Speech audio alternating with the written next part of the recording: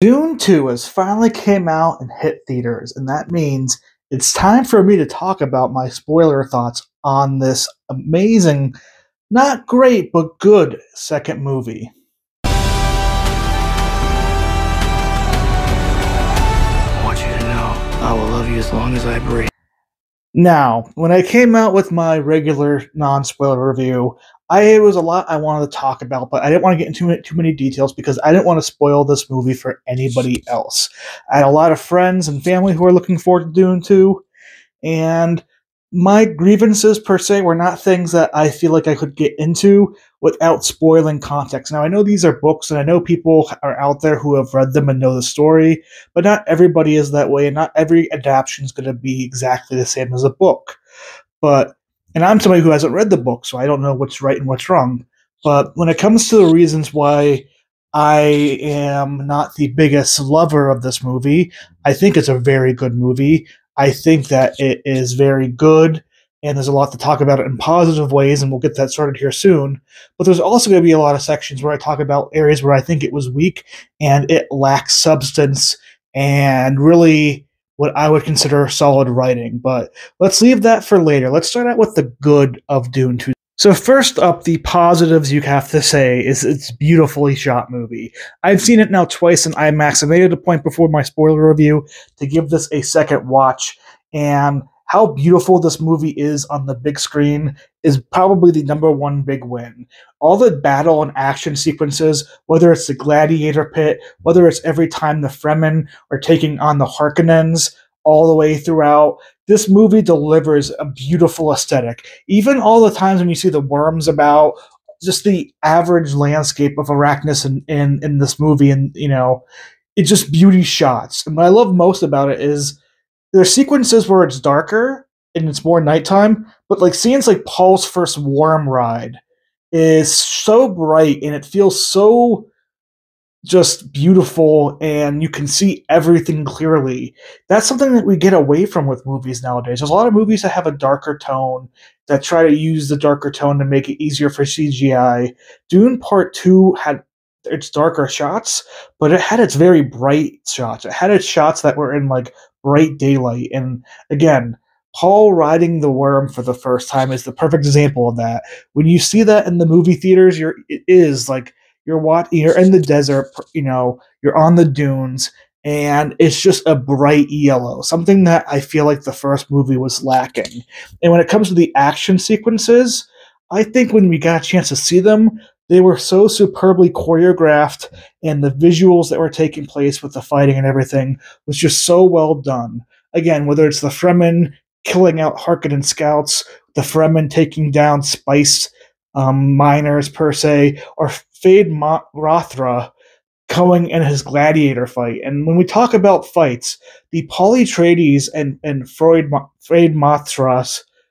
Rothras, I apologize with these names. I'm trying to remember them in my head at the same time. But Fade Rothra and Paul Atreides' final fight there, I think was just great hand-to-hand combat. And as an action set piece goes, it works very well as a climactic finale per se. The brief sequences we see of the final fight between the Emperor's army and the Fremen Atreides group, again, was super, super great. Seeing the worms in action, seeing the explosions take place. The movie is so beautiful. Hans Zimmer's score matches the tone throughout the whole entire movie as well. This is a beautifully scored movie, and it wouldn't surprise me if come Oscars next year, it's going to win that category as well. I think this movie is going to carry up cinematography, costume design, score, sound, most of the major tech categories. Dune Part 2 is likely to win come next March, about a year's time. It probably would have done pretty well this year in those categories. I don't know if it would have won anything in terms of Best Picture or anything like that. I think Oppenheimer would have had that sewn up pretty far, but it definitely would have won a lot of the crafty awards and would have taken a big hit off Oppenheimer's total. Now, let's start talking about the characters. The character I think I love the most is Shawnee. Not Shanti, like I said in the non-spoiler review, Shawnee, played by Zendaya. Shawnee is this amazing character portrayed by Zendaya, who Zendaya does not get enough credit in a lot of the things that she's in. She's so young, but she's so talented and great. I easily see her having an Emma Stone type trajectory in these next decade or so, where I wouldn't be surprised, like Emma Stone is being talked about for a second Oscar before she turns 40, if Zendaya finds herself in that position over the next couple of decades. I think, again, she's amazing in this movie. And Shawnee is my favorite character of the movie because she is fully realized. I understand where she's at. I understand her motivations and her connections to Paul, what she loves about him, what she also worries about him. You know, her care for her people, her care for her world. Shawnee hits all these emotional beats, and you see the struggles in her. And, you know, the big conflict that I also do like when it comes to the Fremen, which is the religious conflict, how, you know, she's very anti religious. She feels that the religion and the prophecy is used to control the Fremen. And I honestly would agree, when you know the backstory with the Bene Gesserit and you see in the movie, she's kind of right on the money with that. And again, Zendaya's character is able to deliver a amazing overall arc. Her chemistry with Paul and Timothy Chalamet, I think, was pretty decent overall. And when you get near the end of the movie and you're seeing the change in Paul Atreides, and I'll get into Paul Atreides here soon because that's a character I loved and I disliked in this movie, and is one of the reasons why I'm not calling this a great movie. But it's Chani is a character I feel who I understand as an individual through the whole entire movie. Her writing is very well done. The acting, even when she doesn't have lines, just her acting with her eyes and her facial expressions is able to tell so much about that character that I think could have easily been forgotten if it wasn't acted as well as it was by Zendaya. A character as well I also liked a lot was Lady Jessica.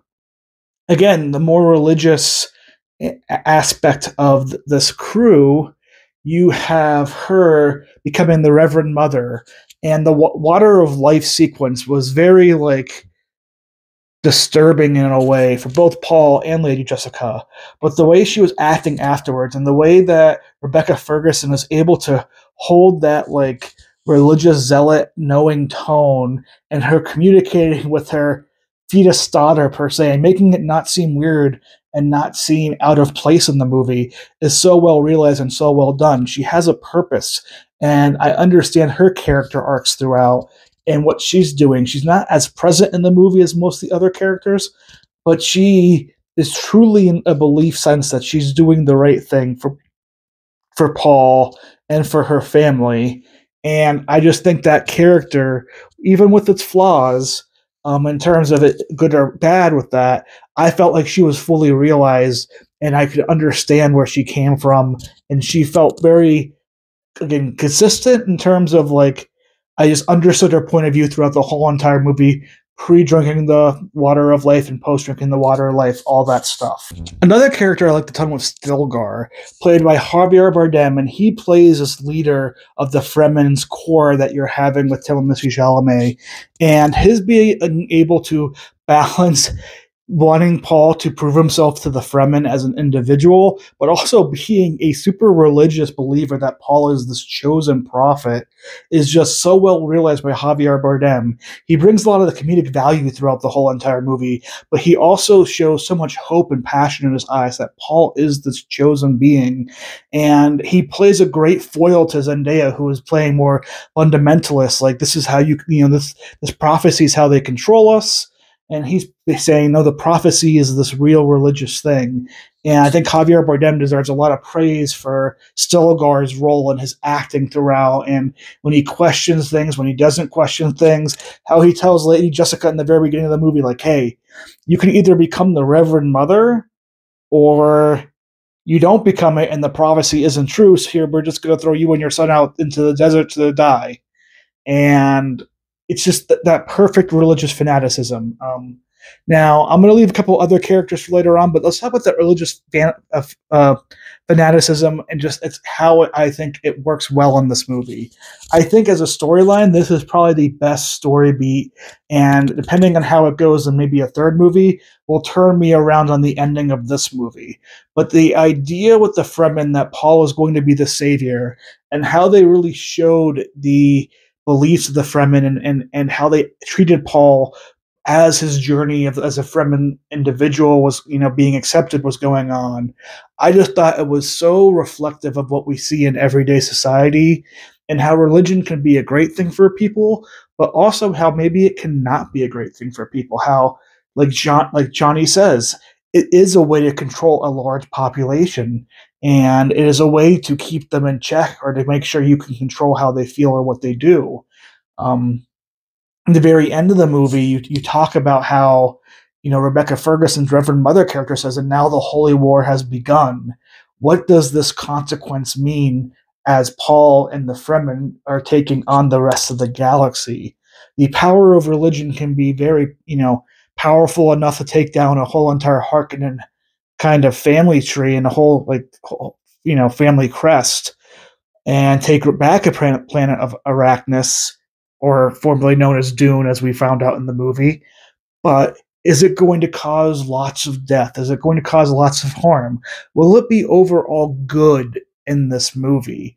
And I think when you look at what's paired up with it, and the movie subtly hints it, on the second watch, I think if you pay attention to it, you get a lot more of it. The Bene Gesserit in the background kind of controlling everything religious and not as chess pieces on how they can shape the world.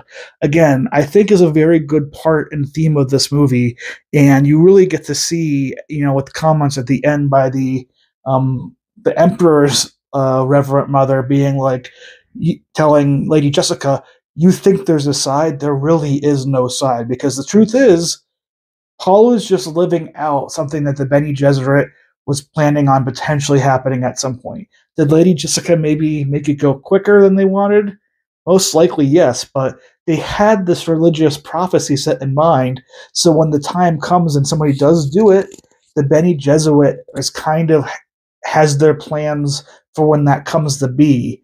And I just think that it just highlights some amazing context on how religion and just belief in people and social groups can be manipulated and controlled to do good and evil in the world.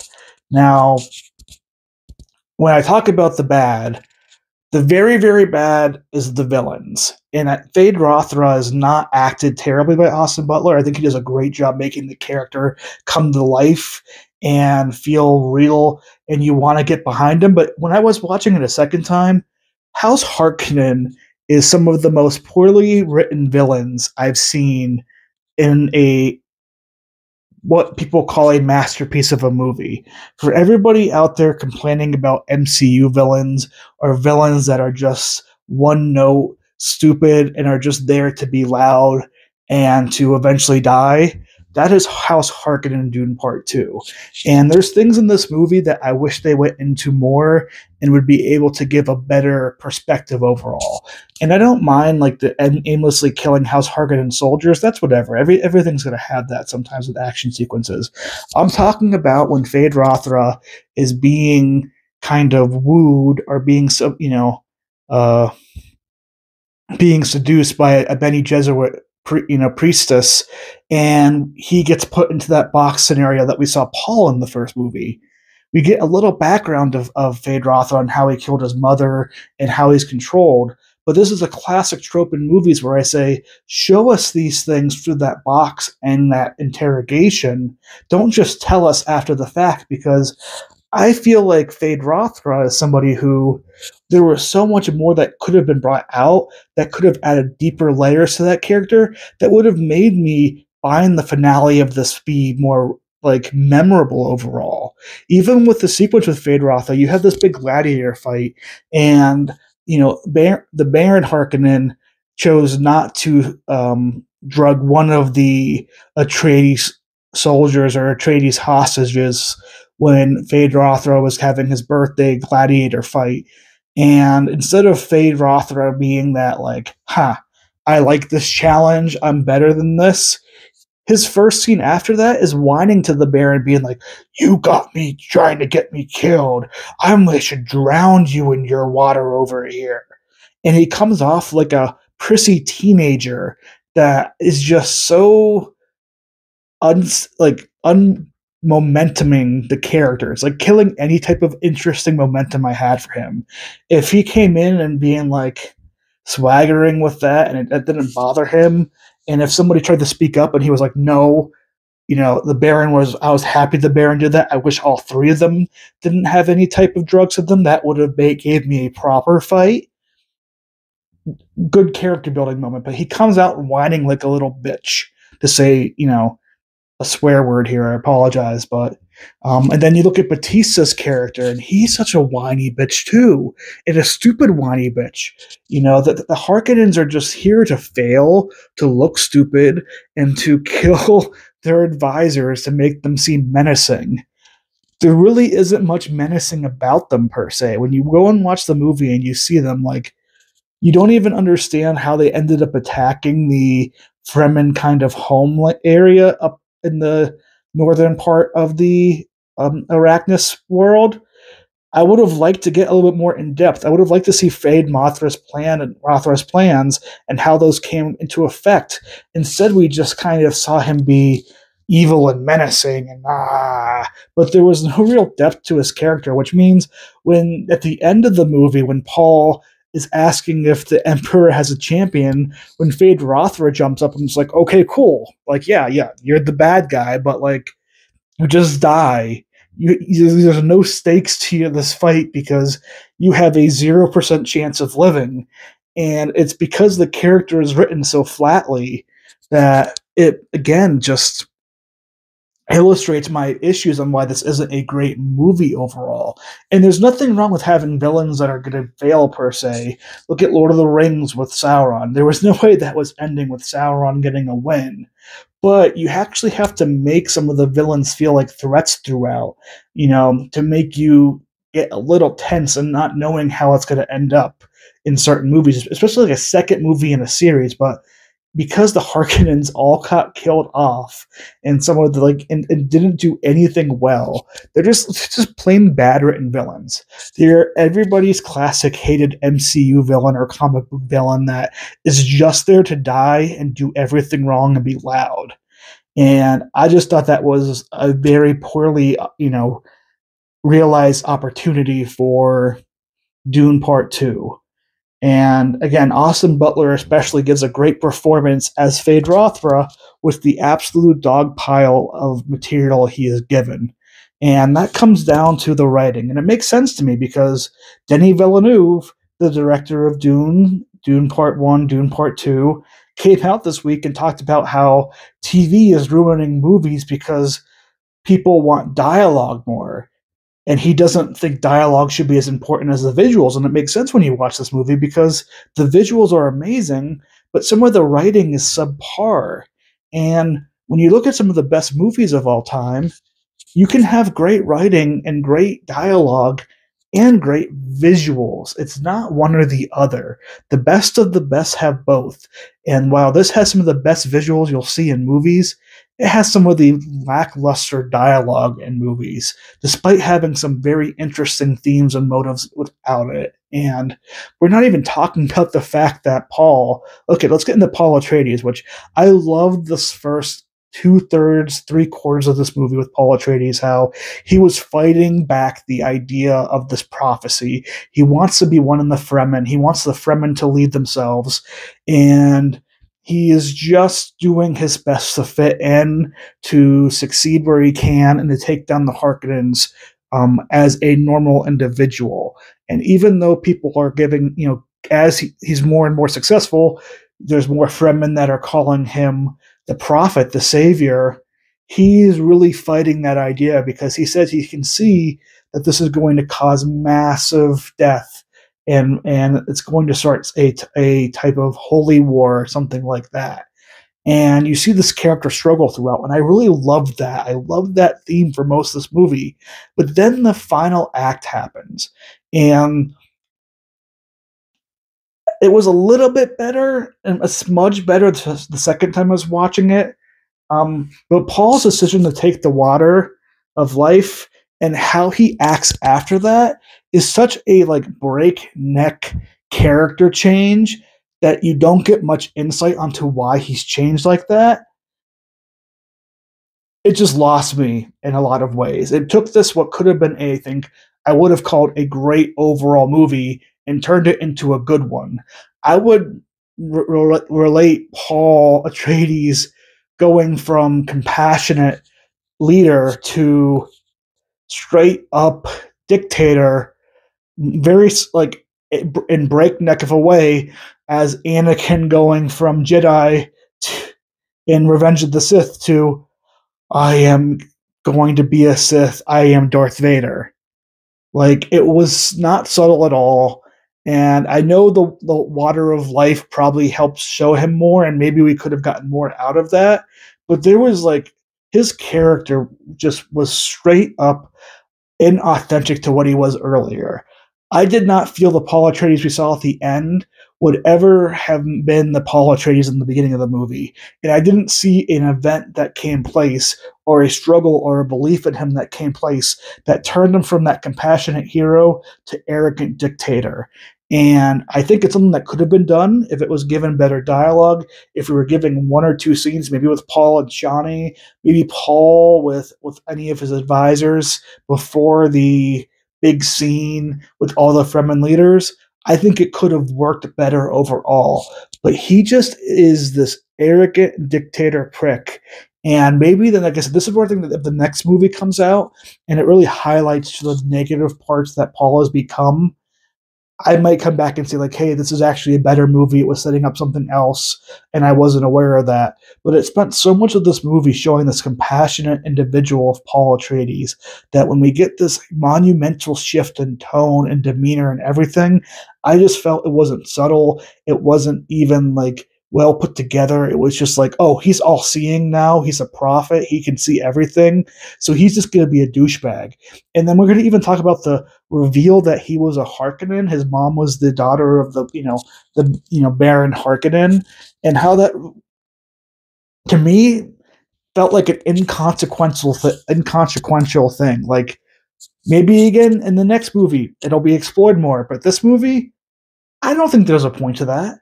I don't think it adds to the story overall. And if it was supposed to, they didn't do it in a well enough way that I think it deserved to be in there, or it really needed to be in there. It just was like, oh, cool, yeah, okay. So their bloodlines mix. Oh, it's family on family. Oh, like that's going to change the fact that the Harkonnens killed his dad, who he beloved, and so much people that he loved. It was like a pointless thing to put in there. Again, maybe they could have built more of that, and I think there was a line of dialogue that they could have built on. But if you actually like give us a couple more lines, give us a scene where maybe he's like, I'm going to be a Harkonnen now, and I have to be like a Harkonnen to make the world right, and that would have been better. But again, it was just breakneck character shifting, and it was just something that I did not personally love overall. As far as third acts go, too, you get some action sequences in that fight, but so much of the third act was like HBO called Denis Villeneuve and was like, hey, yeah, we're not going to have the budget for this third act fight. You can do a couple scenes, like for like 20 or so seconds, but like, yeah, no extended fight. In fact, Paul will just walk in there and the guard will get killed off screen. And yeah. We're not going to show any of like the real action and fight, and then we'll give Josh Brolin and Dave Bautista a little bit of a fight type aftermath thing. But like, again, hold the budget a bit. We can't really afford to show this grand fight overall. It was underwhelming a bit because I feel like they were building up to this huge fight. You see all these numbers, you see everything going on. You have the beautiful visual that you've seen in the trailers of, I believe, a nuke blowing up a mountain and the Emperor ship in the background. And it's just like you get a couple scenes, you get into it, then you get to the Emperor's palace area, and Paul and some of his crew just walk in after the Emperor sends out some of his most elite guard. You don't even hear them scream or suffer. They just kind of like go mute, and Paul walks in with some of his soldiers, and it's just like the budget went away. Like the movie's beautiful, and I understand the need of holding budgets back, but like the budget clearly went away. Or somebody told him this movie was too long and you should cut this out, which could have happened too, but like it was noticeable for me. And I'm not somebody who likes to say action is important, but like this would be like if the Two Towers where the minute like half of the battle was just not seen. It was like a couple arrows, they went inside, Gandalf came and they came back out, and it was like done in 5 minutes. That's how Dune Part Two's battle sequence at the end kind of goes. And I know it's a different type of battle sequence per se, but like, come on, like, no excuses for that in terms of like, I think it's a legitimate criticism, and it just makes for me it makes it kind of comedic in terms of how just horrible these fighting people are, like the emperor's like supreme soldiers. Yeah, just I did not like that. I think it was, and when I watched it the second time, I was like, holy smokes, they wrapped up that so quick, because it's like, gotta get to the end. Don't have the budget to show the nice big fight. We used all of that on the worm riding, which the worm riding was great, but like I guess HBO just didn't, Warner Brothers didn't have either and it makes sense. If you look at Warner Brothers movies recently, they have lost a lot of money. They're canceling, a couple of movies every year, it feels like, to try and get write-offs. I imagine this movie did get cut off in some budget, and that's why the third act fight was just over. You got like a Chani action sequence, and then you got Paul going in. It was pretty much it. But yeah, so those are the things. And when I talk about movies that, and people commented on my non-spoiler review, there are movies out there that this is being compared to as an all-time great, and I just don't think it handled the characters well enough. I didn't even talk about the princess and the emperor yet, because the princess is kind of there as just like a Bene Gesserit mouthpiece, and kind of explaining what happened in the first movie, and like half explaining what's going on in this movie. But there isn't much there. Christopher Walken as the Emperor is just there. You don't get to know too much of what they're thinking. Pretty much all you know is like they're kind of controlled by the Bene Gesserit, and that's it. And again, like I said with the villains, like plain noted bad, evil. Batista, one of his worst acting performances I've seen in a long while. Just not good. It didn't branch out on characters all that much, and it didn't world build, in my opinion, well enough. Like, they're going to attack the other houses at the end of this movie, but we have no idea who those people are. They were just rumored to show up at the very end of the movie. Those are things you can build in with the Emperor and some other people throughout. This movie was just sloppily world built in some ways outside of the Fremen. And when I think of great movies like Lord of the Rings, Return of the King and Two Towers, and even Fellowship, there's characters that are, especially Two Towers, you have Frodo, Smeagol, and Sam being built up. You're having Gandalf the White kind of be introduced and shown. Merry and Pippin have their own arc. Gimli and Legolas kind of have their own arc.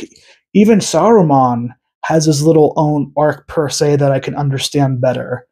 And Aragorn is this, you understand his journey so much more from first movie, and then the second movie, learning his lineage and who he is and his emotional turmoils. When you look at, say, The Dark Knight, you get Christian Bale, as Batman's perspective. Even like Michael Caine as Alfred, you understand his point of view and his character being built up. You have, the detective being built up. Heath Ledger as the Joker, you understand his motivations throughout. Even some of the other criminals that are trying to use the Joker and failing to because his motivations don't line up with them. Let's not even talk about Harvey Dent and his whole storyline. Characters built out more. Return of the the Emperor Strikes Back. People are calling this better than the Emperor Strike Back. You got so much good with Darth Vader. He was kind of had the same kind of killing his advisors, but he also didn't kill them right away. He didn't have that upset. He had a more menacing tone. He was more thoughtful. He was playing a smart game. You had Han Solo and Leia's connection be built up more and tell their kind of love story to be. You had Luke learning things from Yoda and introducing just Yoda as a character.